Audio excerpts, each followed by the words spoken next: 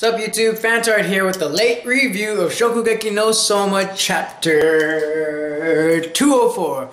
And this chapter is so fucking simple, yet so awesome in the same way.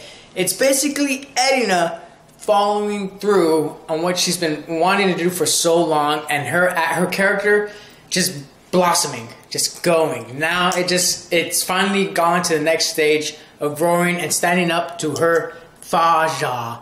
It was awesome too, the way they did this chapter. Basically, the setup for this chapter, they have the meeting for them to discuss the rules and how it's going to go down. You have Asami, you got Saiba, you got Dojima, and you have what's on the line. Basically, if Asami loses, they're going to vote him off of the headmaster position.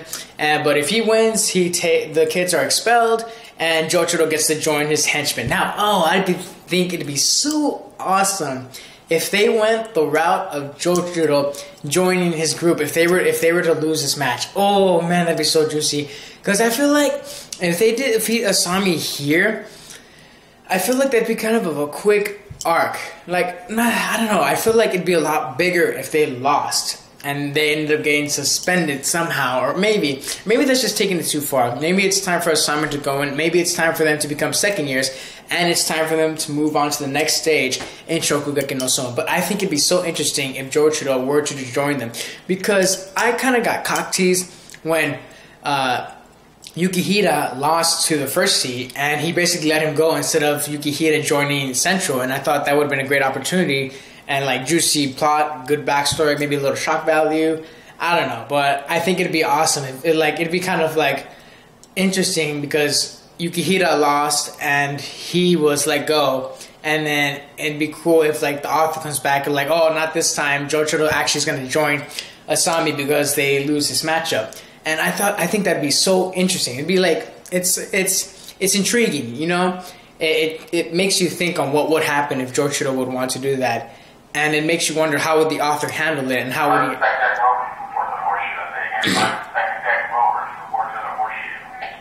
Anyway, it'd be pretty awesome to see how that would go. But anyway, you have Erina. She has her little flashbacks. You have her dad asking her, "Oh, you're on our team, right, Erina? Because you're part of the Elite 10. That's basically the rules. You're part of Central. The Elite 10 automatically means you're in Central."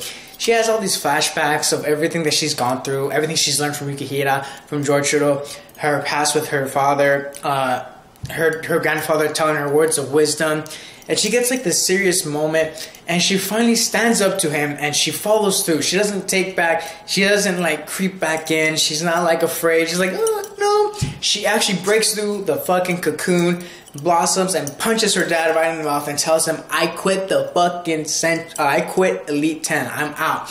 I'm now just Nakiri Erina. That's who I am, and these are my friends and who I'm going to fight for. And it's so good to see her. It's the execution, it's the follow through, it's the chemistry of everything that's been building up to this very moment, and it's been such good build up. Her character has done an amazing job with her character. I love it.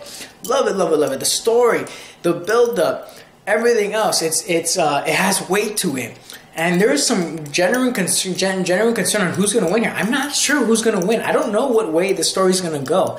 And it's going to be really fucking awesome to see, man. So far, I think this arc overall, I'll give it a 4.5 out of 5 stars. The beginning kind of pissed me off a little when they were doing the testings and the evil tactics that they were doing. Whatever. I hate that part. I mean, they were trying to cheat them out of the school and not play, fairly, and try to kick him out through the cooking way. But ever since then, it's just been awesome. Twist after twist, character development after characterization, the clan coming together, everyone's coming together. Fucking Saiba coming in, that was just awesome, just excellent. I don't know how this arc's gonna end, but it looks like it might be coming to a close, or it could get further down if they end up losing. But maybe it could be dragged on. I don't know. You don't want to drag things on too long. Maybe it's good to put a good arc maybe to the end with an awesome climax of this battle. But we'll see. There's so many things I want to know about this Asami person. Like what we need to get into his head. What the fuck's up with him? Why is he so dead set on Jotaro, and what exactly happened between them?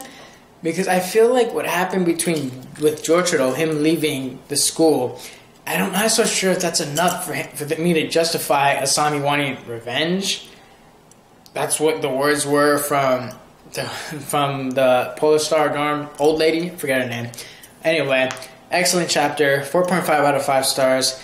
Just great execution. Just a simple chapter, and it just showed how much Erina has grown over this arc, and she's going to continue to grow, and her relationship with Soma is going to continue to grow, and I can't wait to see it. Hope you guys liked the review. It's really fucking late. My reviews are going to be fucking late. Whatever. But hopefully anyone who finds this enjoys it. I'm the Fan Chart. Hope you guys have a good day. My day was okay. Whatever. Fuck it.